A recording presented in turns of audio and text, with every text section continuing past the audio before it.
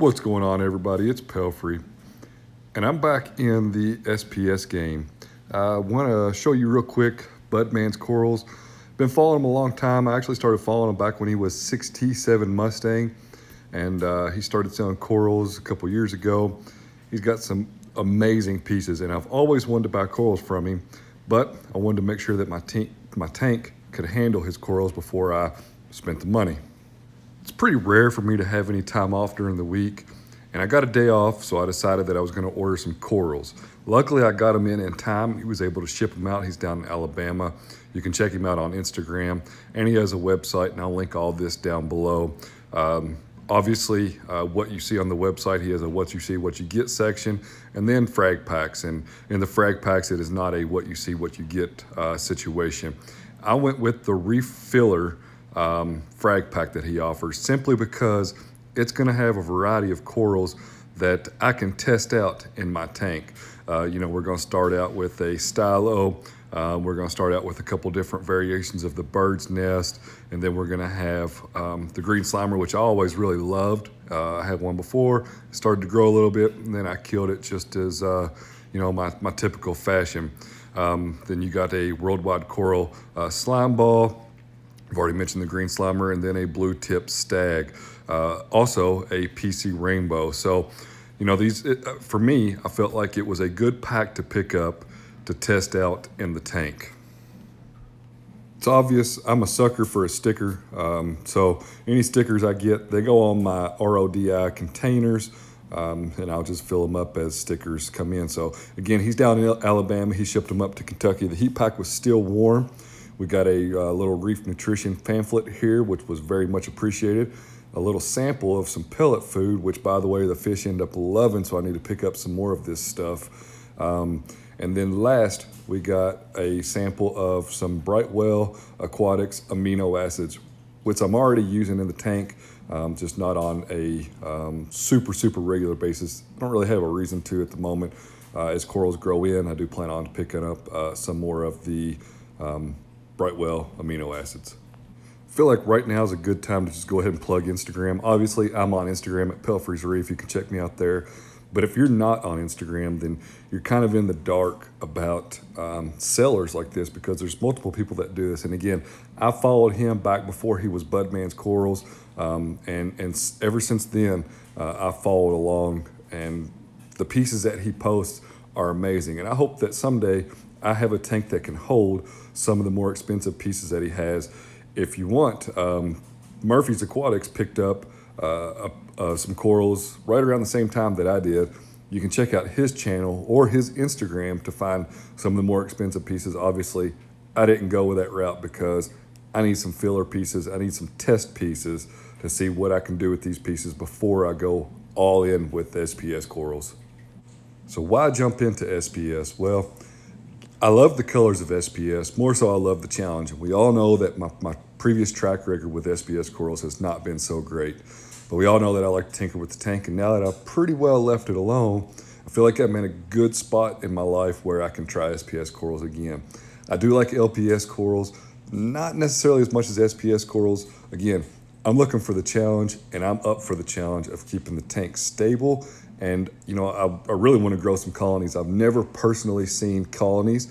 I would love to grow those colonies out in my tank so that I can see them in my tank firsthand.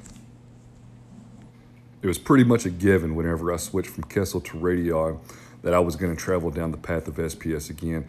It was just a matter of time and trying to figure out when I was going to be ready for SPS corals.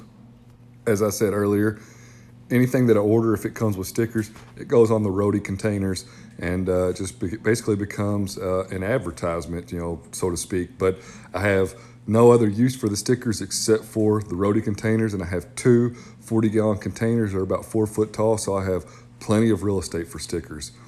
I stuck the PC rainbow up highest in the tank because I figure it's going to demand the most light. It surprisingly hasn't colored up, obviously, but the polyp extension on it has been tremendous. I can't complain at all.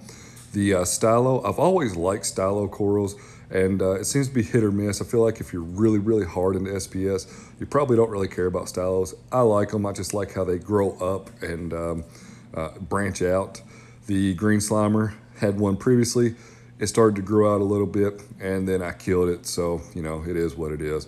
The slime ball from Worldwide Corals, never had one of these before. Interested to see how these corals do in the tank, obviously. This is actually the first stag coral that I've ever had in my life. Don't know what to expect from it, but so far it's done well in its location. And again, it's about halfway up in the tank, so it's getting some fairly decent light. I did put all of the bird's nest together on a pedestal rock. Now, I love the pedestal rocks, don't get me wrong, but it's definitely not something that I thought about. You know, obviously the rock is kind of flat on top of it, so you don't really get the height that's involved with it. So I may, you know, flip the rock around and stack a smaller rock on top of the back of the pedestal, just to give it some height. Otherwise, these corals here and any other corals that I put on there are just gonna grow, you know, straight up, and it's gonna be pretty hard to see them. But otherwise, I don't really think you can go wrong with the pedestal rocks. They've been great to me so far. The driving factor behind all of this is that I've tested my alkalinity on a super regular basis. It will drop down to about 8 after a week from about 8.1. So, you know, there's not a lot of demand or any demand in the tank, so I don't really have a spike whenever I do a water change. Now, I did change to the Red Sea Blue Bucket salt, which pretty much matches my water parameters on point, without any hesitation. I can do, you know, a weekly 10-gallon water change, and that's kind of what I've reverted to again. Previously, I was doing regular water changes, and that's what I've done for the last couple months. 8 to 10 gallon water changes, and I don't have to worry about any parameter swings. Now, before I was using the Coral Pro Salt, and obviously whenever I would do a 5 gallon water change, I would have a swing in all of the parameters because of how hot that coral was. When I say how hot that Coral Pro was, I mean elevated in elements as far as alkalinity, calcium, and magnesium. So all in all, again, I'm very thrilled. This is the pedestal rock with the bird's nest pieces on there. The sour apple has probably done the best out of all of them. I'm not so sure about the other two. The pink bird's nest is just a thinner branching bird's nest, and they are on the lower section of the tank, so they're not getting the light that obviously some of the other acros are getting. And you can see on the bird's nest on the left there that there is some white underneath it, and you know, I kind of expect that. And bird's nests are some people claim to be, you know, super easy corals, but I've really never had good luck with them. So I'm hoping out of the 3 different variations, I do have good luck with at least one of the corals. If you're looking for what I would call a beginner's pack, I would definitely not hesitate to pick up this coral pack from Budman's Corals. I mean, like I said, they all come in healthy. Excuse the Miyagi torque that's in the middle there. We'll discuss that in a later video. The blue stag has kept its color. The stylo, we're gonna save that for another video, because for some reason, out of all the corals, it's not the one that's very happy. And I believe it's because I had a slight phosphate spike, and again, we'll address that in a later video. The PC Rainbow does have polyp extension, although it's hard to see in this video. It does have a little bit of color on it, but I'm hoping to get some more coloration out of it, no doubt. I mean, it should be, where it's at in the tank, it should fare pretty well. Now we're gonna go down to the slime ball here. And again, it's about halfway down in the tank, so it's got some good flow. And speaking of flow, I kind of think that was one of my issues previously. I think that the corals may have gotten too much flow because I was ramping the gyres up to like 60%, and I have 2 230s on a 3-foot tank.